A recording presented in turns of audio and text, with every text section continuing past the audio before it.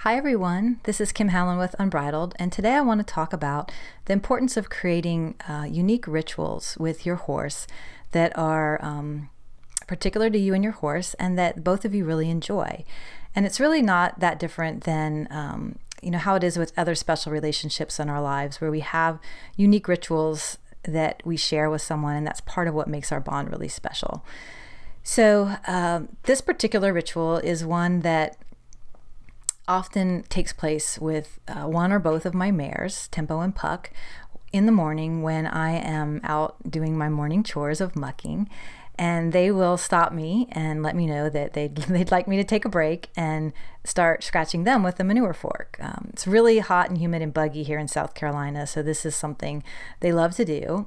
And I do want to let you know that I wasn't planning to video on this particular morning, so I apologize in advance for my outfit. Like I said, it's really hot and humid here, so I often wear really comfy shorts and cut off t-shirts, and nobody's around, so the horses luckily don't care what I look like when I'm interacting with them.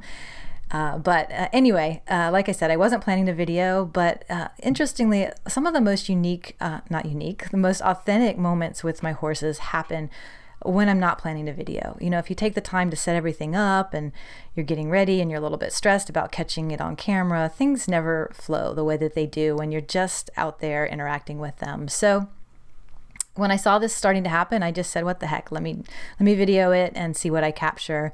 And I think it's pretty neat. So I wanted to share it with you. And also note, I do apologize. My manure bucket and cart are right there in the video camera, in the screenshot, and the run-in is only partially clean. So I really was in the middle of doing my chores when I took this video.